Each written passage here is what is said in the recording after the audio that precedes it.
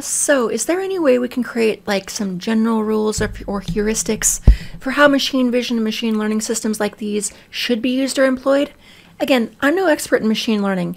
I'm just some poor civil engineer trying to make sense of all this in this crazy world that we're in now. So I'm just approaching this from the perspective of someone with a general engineering and technical background. What I want rules that I can keep in the back of my mind that I can use to judge future proposed applications of this technology when I come across it. And I can think of 3 good rules that I can use to judge these systems. Let me know what you think of these rules, but I think these are 3 good heuristics that might be useful when judging applications of machine learning and machine vision.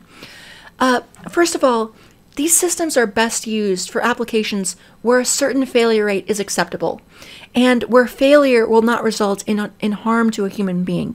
If 1 out of 100 or 1 out of 1,000 pieces of lumber on a line are misgraded, well, it's not great, but that is something we can plan for. Especially if it makes the resulting lumber cheaper, it might be worth it. As an engineer, I can plan for that. Even if this error rate is a bit higher than what a human error rate is, I, as a structural engineer, can still compensate for that by using a slightly higher factor of safety.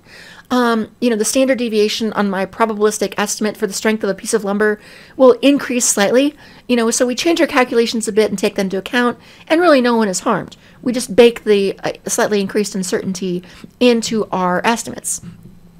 And even then, human graders will have a certain amount of error as well. Your goal might not be to eliminate all errors entirely, but just to make sure your lumber grading system has an error rate that is lower than that of the average human grader. So again, first rule, these systems are best used for applications where a certain failure rate is acceptable and where failure will not result in harm to a human being. Second, I think I'll borrow one from the military. Now, the Air Force has a rule for its drone systems, and that rule you may have heard before is to always keep a human in the loop. And what does this mean? Well, if they're sending a drone into a war zone, they make sure that a human being always gives the final order to fire a weapon. Now, these things aren't necessarily always completely autonomous. They might let the drone fly itself into a combat zone, maybe even take itself off, from the ground, if it's good enough. They might use a machine vision system to identify a target and track it. They might tell it, hey, there's this vehicle that we're interested in following. Follow it as it moves across the landscape. That kind of thing. They might leave that to the automated system, but they have a firm rule of always keeping a human in the loop. In other words, ultimately, a human being has to be the one to pull the proverbial trigger.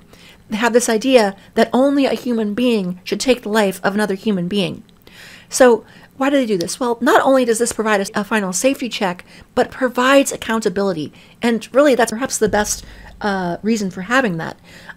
It's quite possible that, humans are not infallible. You might actually be able to have a system that has a lower rate of error than a human does. The real value, perhaps, of keeping a human in the loop is that you provide accountability. The worst possible outcome is that a machine fires a weapon, a horrible mistake is made, and that no one is held accountable because everyone just shrugs and blames it on the computer. The idea of having a human in the loop, part of it is just to make sure that only a human makes that decision, and part of it is just to make sure that there is someone you can hold accountable. Now, as an aside, I do not have any personal experience to know if the Air Force really does hold itself to the standard in all cases. For all I know, it's just propaganda, but regardless of whether the Air Force actually holds itself up to its slogans, I think it's a good heuristic for our use of machine learning.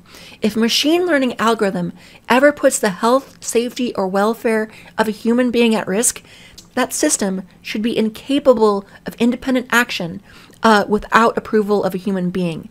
Keep a human being in the loop.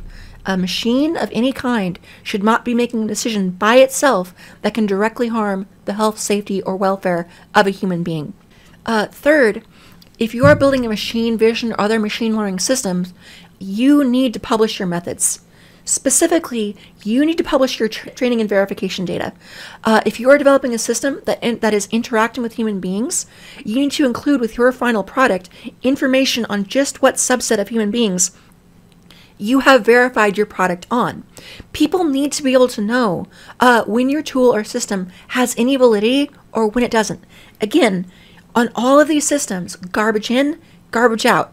If you only train them on some subset of humanity, that system is only going to work for that subset of humanity that you trained your system on.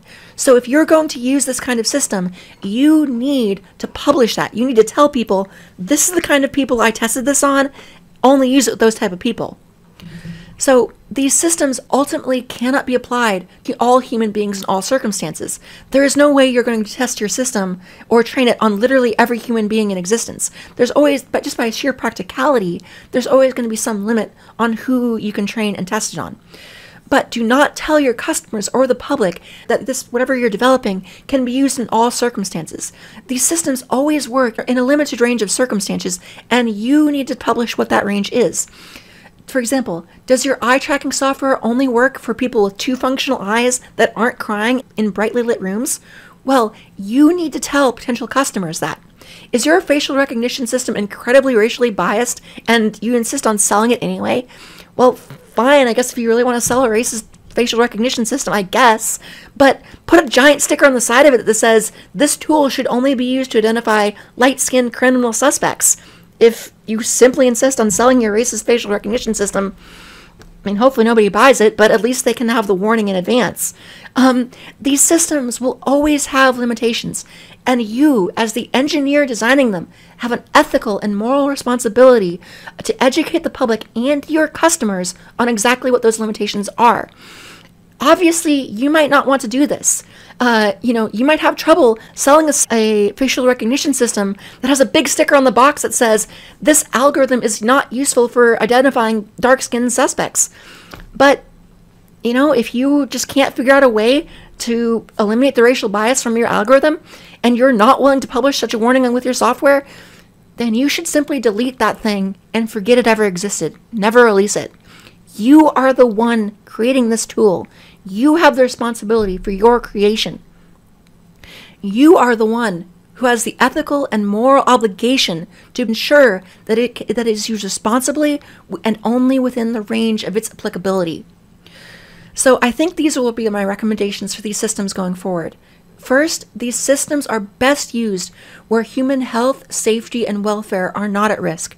Second, if a machine learning system is used in such a case, a human absolutely needs to be kept in the loop. Third, the human in that loop needs to be fully aware of the limitations of the system in question, which means you, as the creator of that system, need to publish detailed information on the dataset used to train and test whatever newfangled AI tool you have developed.